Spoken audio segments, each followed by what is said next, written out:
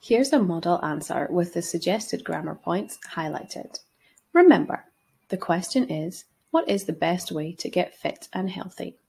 And the suggested answer is, this is certainly an important topic. You can find so much advice on this issue that it can be overwhelming for people. So many people are searching for the one quick fix that will make them fit and healthy. This creates a lot of fads and trends. In my opinion, you should aim to be consistent and definitely avoid following every new fad. You must set realistic goals that you will stick to. It is probably unrealistic to give up your favorite food, so don't try, as you may not eat it for a while and then binge later.